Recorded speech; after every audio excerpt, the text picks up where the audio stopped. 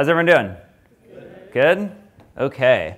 I kept this little snippet about this session intentionally broad, just to see who would actually show up, and it looks like a lot of people showed up, so that's fun. We are going to talk about voice, but I'm going to stretch your minds and imaginations quite a bit, hopefully, to talk a little bit about how voice interacts with the broader spectrum of emerging technology today. So quite obviously and specifically, you guys are sitting in and out of panels that are talking quite a bit about machine learning and the evolution of natural language processing to natural language generation and how machine learning plays a big role in that. I'm going to talk a little bit more about something a little bit more unexpected, I think, in that conversation with regard to, let's go back to 2016, a little bit of Internet of Things and connected technology, and as well as, let's go to 2017, augmented reality, right? So we're not going to spend a ton of time on that, but I do want to dissect a little bit of how I think voice can be impactful in those realms. But specifically, I'm going to end on a few things that I'm really excited about, and we're really excited about at my agency, which I promise not to bore you too much with the details on. Bigger picture, I want everyone to leave here feeling inspired to create something truly special. And if that's with voice specifically as a platform, amazing. If it's not, that's cool too, but I think voice could certainly play a big role in it.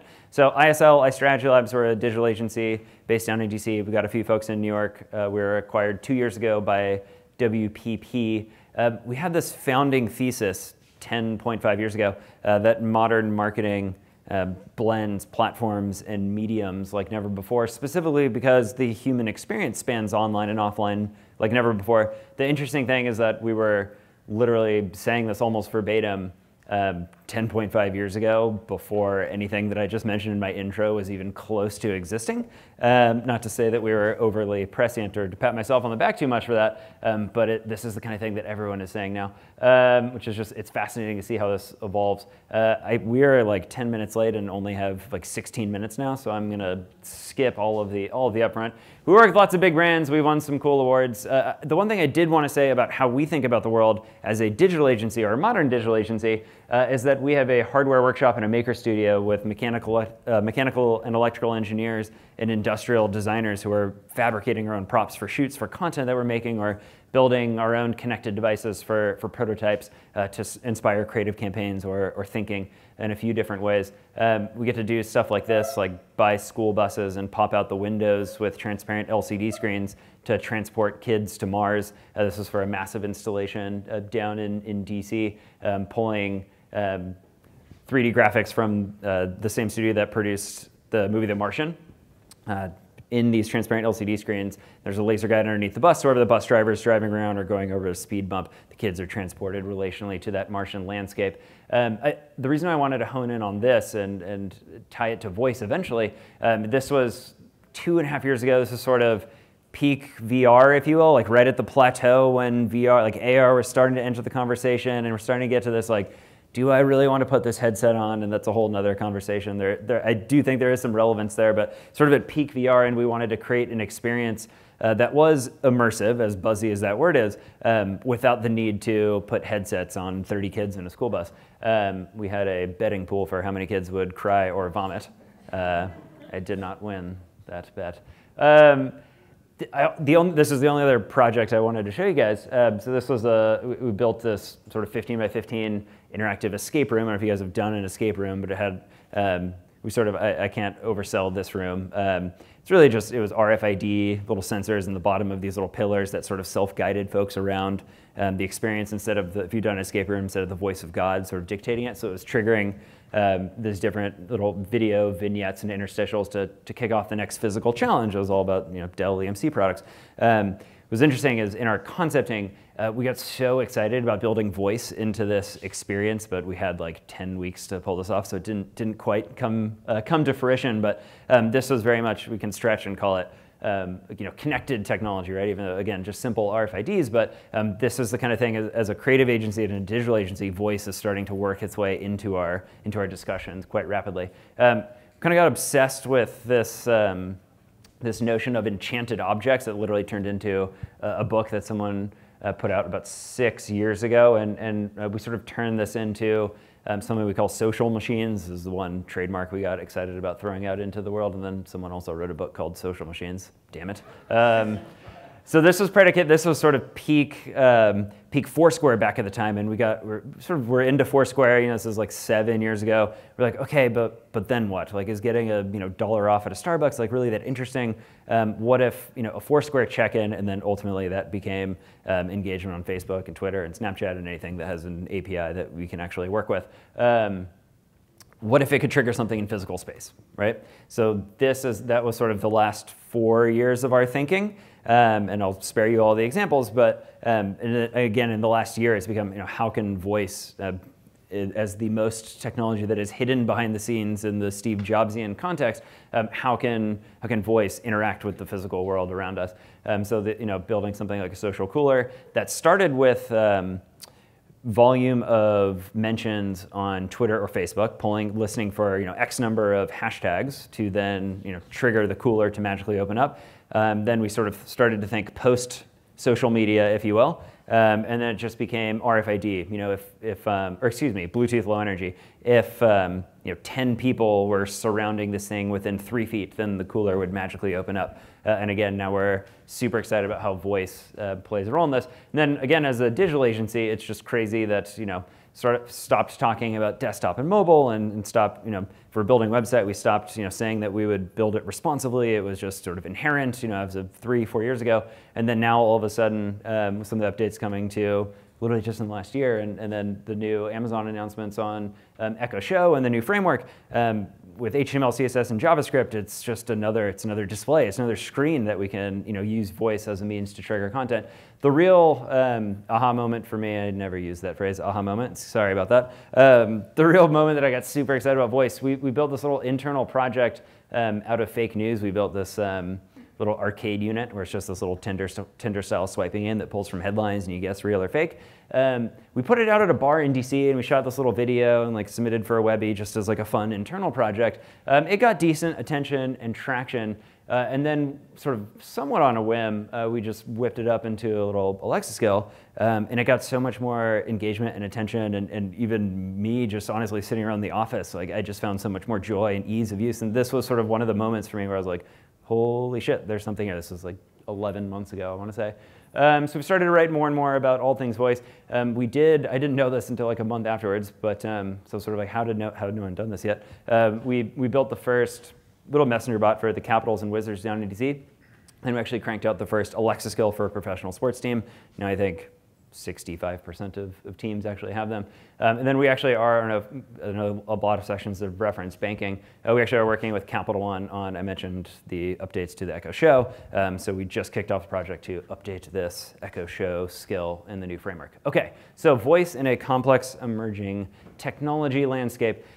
So I would argue, and hopefully this is also a bit of a break for a hyper focus on voice, again, to talk about a little bit what's happening in the rest of the emerging technology landscape. I would argue to create a compelling voice experience, I think it's critical to understand and look at what's going on everywhere else. So this is maybe a somewhat boring statistic at this point, or maybe it's not even impressive anymore, but almost doubling the number of billions with a B connected devices that are going to be sitting and floating around the world connected to the internet and drawing spectrum.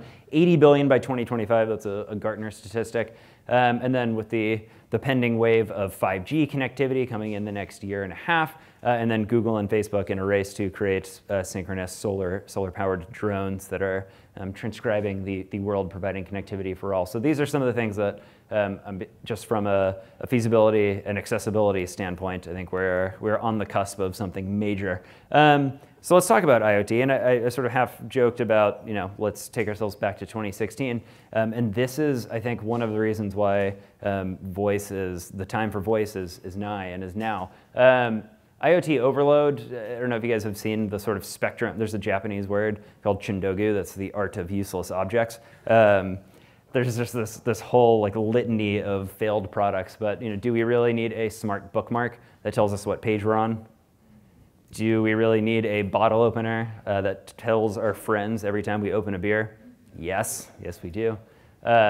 This got just absolutely lambasted. This was Stephen Colbert's penultimate episode in his old show about 3.5 years ago. It's a smart, and sorry, I don't have a high-res image of it. It's a smart cup that tells you what you're drinking, right? Do we really need that? Or a hairbrush that tells you how many strokes that you've taken every time you brush your hair. It's insane. Or a spoon that tells you what you're eating. I still don't understand why it would be slotted, but they just like really went for it. Okay, so let's take a look at unexpected building blocks to help think about voice in a new way, an inspiring way. How many of you guys are familiar with if this, then that? Okay, like half the room.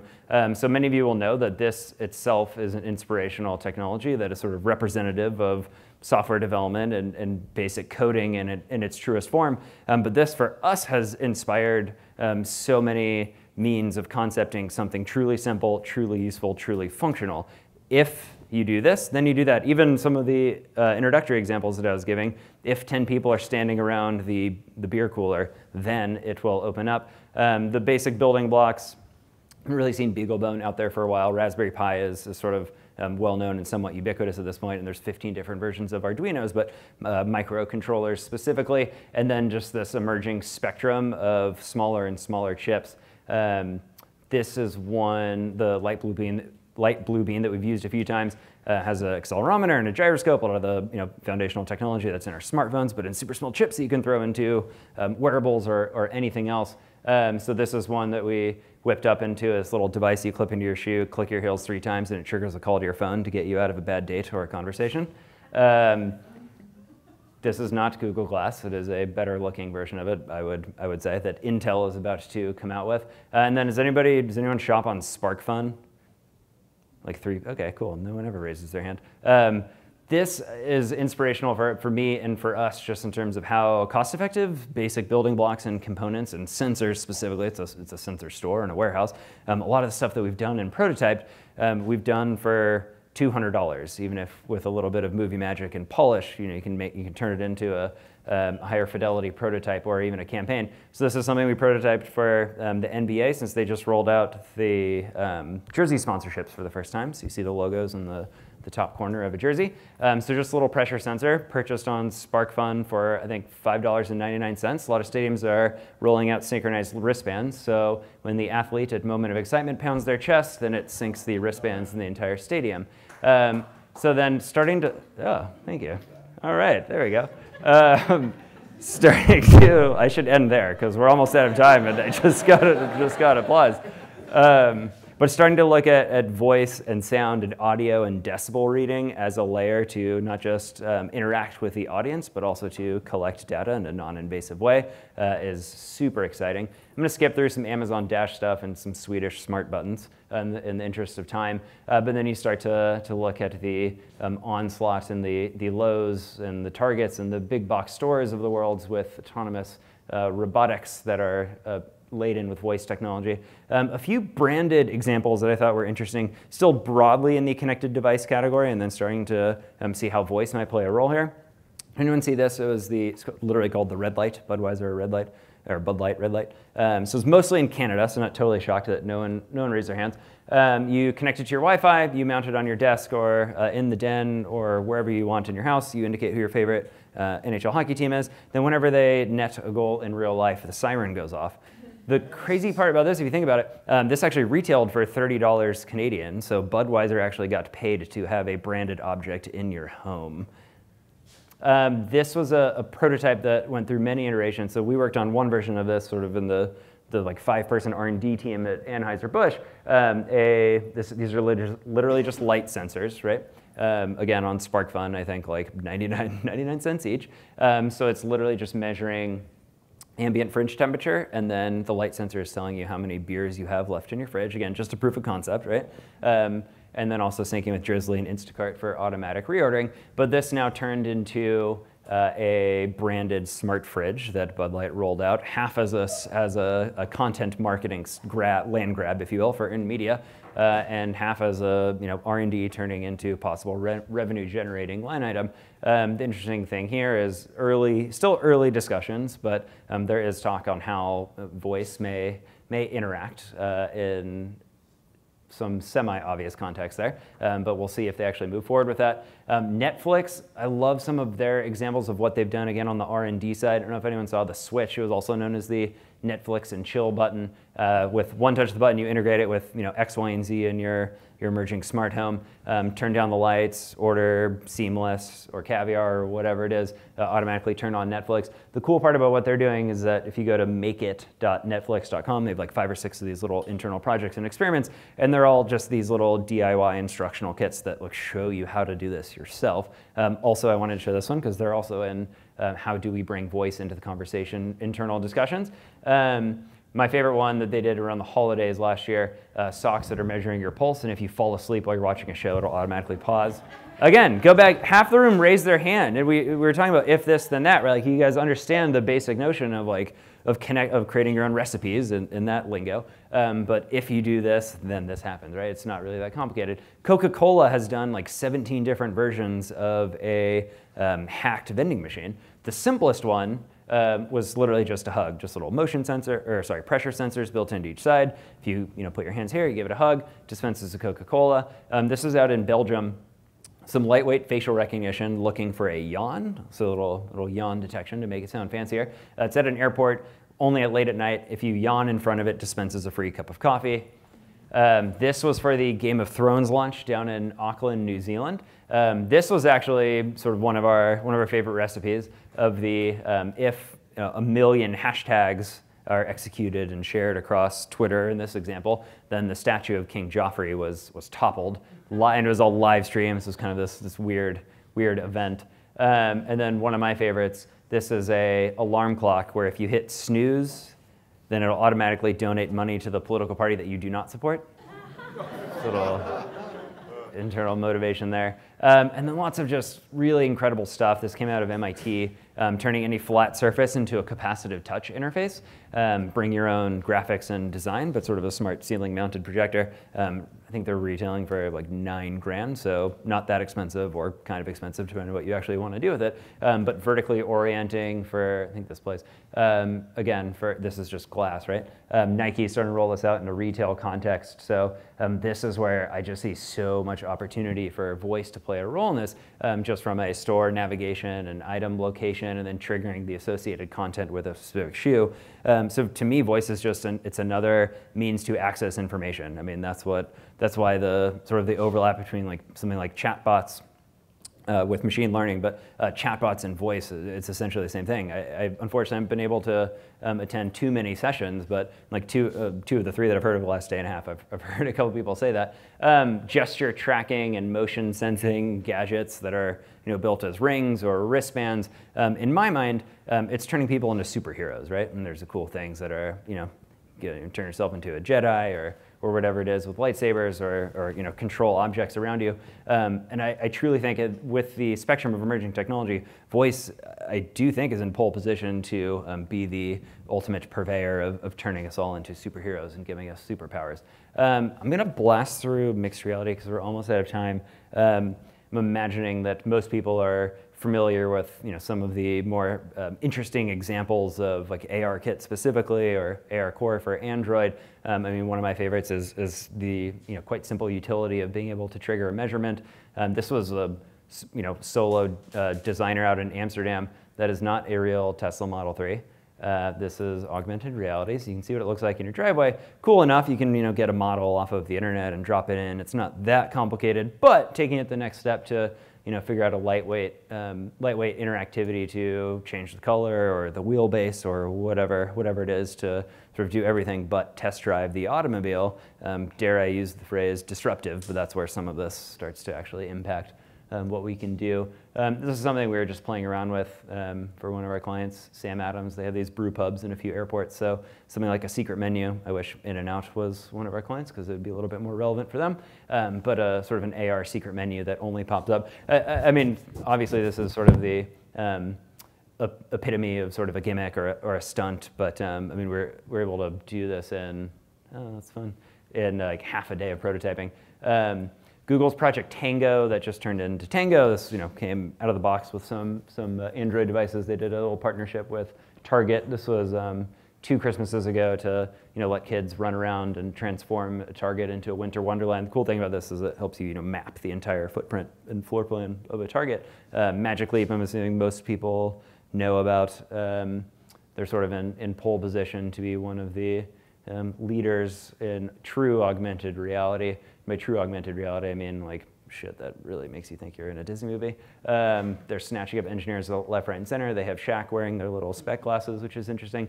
But if you think about how voice will eventually ultimately become ubiquitous as a means to access information, trigger content, or unlock an experience, as silly as we may look with some of these glasses until we get ocular implants, if anybody wants that. I don't know if you do or don't. I think this is going to quite simply transform the way we learn, the way we create, the way we communicate with each other. I think for me, and before agency life, I did some work in educational technology. I think for me, just the impact on education for K through 12 especially is one of the more fascinating means of what this is going to be able to do and create, and even inspiring our kids to get out and play actively, even using relatively simple graphics and technology is one of the more interesting things. Again, so how I see voice impacting some of this stuff, it's just accessing information as quickly as humanly possible. That's all it is, but being able to understand it, this is the quickest way that we can get to matrix cartridges into our brain to upgrade ourselves. Then just letting your imagination actually run wild and create things like never before, just using voice as a simple means to trigger graphics in front of you if it is AR. And then I promise this is like 3 things. Yes, I know this was like a January announcement, but whether it's Google or Amazon continuing to lead with Echo with regard to video content triggered by voice. And then I know there's been a few startups here and a few people working on sort of privacy first solutions. And I mentioned sort of the DIY aspect of this and being able to create your own voice assistants and prototypes. And I think one of the interesting things here is creating your own physical object, like build your own little personal gadget that is truly yours. I don't know if Snips made it here to Voice conference, but they're in Brooklyn and Paris, and they're they've gotten some decent traction and attention. One of the folks working on sort of a privacy by design, privacy first solution for building your own voice assistants. And then Duplex obviously is another thing that I can't wait to see that ultimately roll out. And a few things that we're working on, just I sort of laid the groundwork for how we think about brand campaigns or how the physical and digital worlds can sort of play with each other. In this context, using things like a secret word or a magic word or a passcode to unlock a door or magically open a door, or for more perhaps a safety play. Instead of the clerk at a convenience store trying to hit the 911 emergency button, it went from hand under the counter to a foot controlled thing because their hands would be up presumably. Why not just a passphrase that does not start, sorry if anyone's at Alexa, but does not start with Alexa or Hey Google, but starts with just the magic phrase, no problem man, I'm heading for the cash register right now. And just as long as you have to account for false positives, just don't say that otherwise. But why not? Like, we're not that far away from that becoming a thing that could actually work. So lastly, I would leave you with some closing thought and inspiration. Aim to create experiences that you truly believe will eventually become ubiquitous. And a specific example is one I just gave. If you think that we can live in a world where a clerk at 7-Eleven held at gunpoint does not need to hit a physical button to call for help, go effing create it, because someone has to. That's it. Thank you.